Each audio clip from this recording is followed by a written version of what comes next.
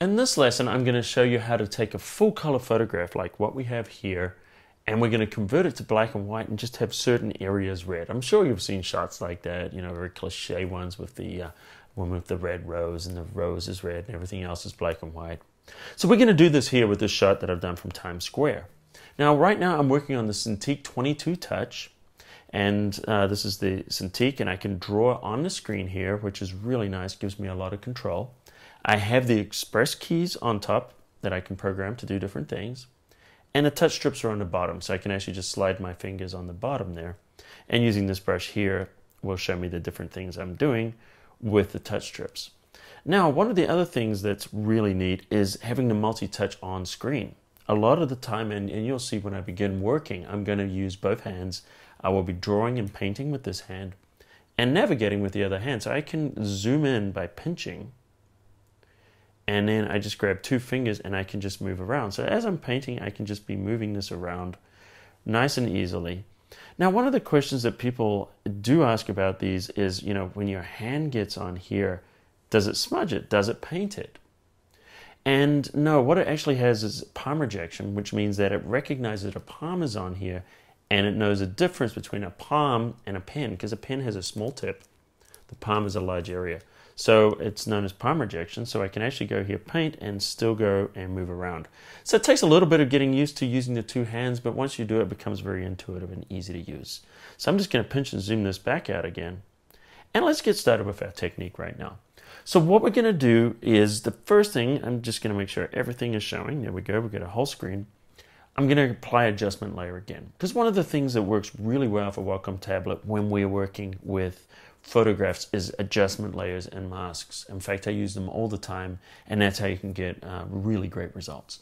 So what we're going to do is go down to the adjustment layer here, and the thing we want to do is black and white. So we're just going to go up, we're going to choose black and white, and you'll notice a couple of things will happen. One, the photograph looks black and white, and the second one, our properties panel is here. Let me just pull this over a little bit, just to get it out of the way. And what we can do is we can adjust the way this black and white looks by selecting this little tool here. And now that that's on, we can actually click and drag in certain areas and notice or lighten or darken certain shades or colors. We know that's the yellows it's adjusting right now because of all these cabs. And so you can actually go through just touching different parts of the photograph and just kind of get the black and white conversion the way you want it to look, just by simply selecting on these underlying colors. So I'm actually going to do it like that. I'm pretty happy with that. So I'm just going to collapse now the properties panel, and I'll just drag it in there so I can just dock inside my my tools there. Right, so now here we are inside the black and white adjustment layer. So what we want to do now is we want to paint. So I want to paint with black. The reason being, of course, that white there, when white is on, that adjustment is full strength. When that's filled with black, it hides the adjustment in that area. So I'm going to grab my brush. Now, one of the things I showed you earlier on, let's open it up again. Notice that what I like to set is the transfer mode and the shape dynamics. Transfer and shape. Make sure these are set to pen pressure. Size is pen pressure and transfer is pen pressure. And then turn them both off. The reason I do that is now I can toggle the menus up here, and I can use the opacity or the pen pressure. Had these been on, like if the transfer was turned on here, I cannot turn it on and off up here. It doesn't affect it, but if I turn it off there, notice transfer on and off, size on and off. So we have that control. So what we're going to do this time though, is I'm not going to do anything with the opacity because I want the opacity to be full force when I paint the color. What I'm going to do is change the size only, and that enables me to get into those little nitty-gritty areas by using a lighter touch and cover more area by using a heavy touch, and that saves me having to constantly adjust the brush size. So we're going to go up here, choose size, make sure we've got black selected, and notice we've got a pretty large brush area. If I go very light, notice it's a very small area that I'm painting. If I go heavy, we're going to paint a larger area. See that? I'm just going to undo that. And one of the things I am going to do is I'm just going to drop the overall brush size down, because that brush size that you see is right now is, if I press full force, that's how big the brush is going to be. I don't want it to ever be that big for what I'm doing. So I'm going to use the touch strip. I'm just going to click on here. Notice that this shows the different things that are on. So I'm going to go down to brush size, and with brush size selected, as I slide up notice the brush size gets smaller. As I slide down, it gets bigger. And that's one of the things you can be working on too while you're working. So I'm just going to set my brush size to about there. And the other thing I'm going to do now is I'm going to zoom in. And I'm just going to move over a little bit. And now I can begin. Notice with gentle touch, I'm painting around the edges. So what I usually do is I'll start with a gentle touch and I'll just go around the edges. And here's another thing. When you get to this point, notice it's natural for the hand to flow this way. If I want to flow this way, it's an unnatural movement. There's a couple of ways you can do that. One is you can take the Cintiq itself and rotate it. And that's what a lot of people love to do, is to literally rotate the tablet. The other option is, if we go back in here, is Photoshop has a tablet rotation built in. So we can, canvas rotation, put your thumb down, grab your finger, and at that point here, we can actually just rotate like this. So if you want to just make it go where your hands want to work, you can rotate your canvas just like that. Now use a harder brush to paint. I'm pressing harder, it's just filling in those areas. So you can see that. Now if you want to reset the rotation, it's down here, just double tap and that will reset it. Same with the size. In fact, if you double tap the magnifying glass, that will also reset it. And we can use our 2 fingers to scroll around. So there we go, we've painted one of those. So I'm just going to grab my brush and I'm just going to quickly go through. You can see it's very precise when we get in there. So let's do it again. And this time I'm just going to paint this one a little quicker.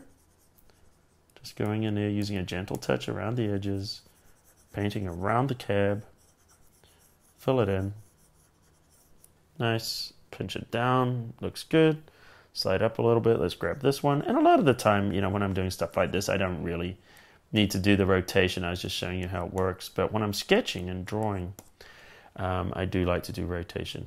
And also with some really heavy retouching. So what I'm going to do is just going to go in here. As you can see, New York City is a lot of yellow cabs. And so we're just picking up the little yellow colors here. And another one there. And, we've got some different stuff going on here. This is kind of interesting. Let's just kind of paint that in. So now we're looking at the ambulance. Maybe I'll go in here and paint this one a little bit. And you can see we can just kind of put a little color in there. So that's another option. Finally, let's grab 2 fingers here. We're going to scroll up a little bit. And I think what I want to do is do this bus here. Oh, there's another one on the crosswalk there. Do we want to do that? We can or we cannot. It doesn't really matter. I'm going to leave that one. And I'm just going to do the bus. And notice I'm just painting in here quickly.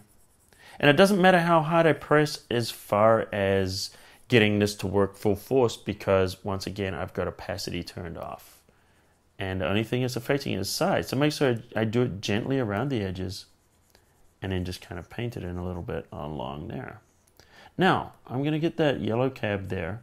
Now, what if I didn't want to get that yellow cab? I've kind of gone a little bit over the line there.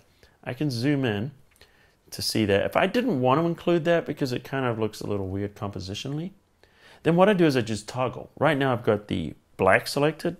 I change it to white because remember my front button here I've set to the X key. So you could hit the X key or you can toggle by hitting that front button. Just X will go back and forth between black and white. So if black will show the color underneath, then white is going to hide that color underneath. So let's go in there and just gently paint it back that way. So if you make a mistake, we can just go in there. And I'm even going to go in here, even though that yellow is showing there, I just don't want that yellow to come through at all. And that'll look right when I zoom out, see that? So you can toggle backwards and forwards, make a mistake, just toggle it back. And you can see, overall, this is what we do if we want to create this nice effect. I'm going to hit the Option key and tap so you can see this is where I've been working. Notice that there's no opacity there, only size. And as you can see, it's a cool effect, very easy to accomplish.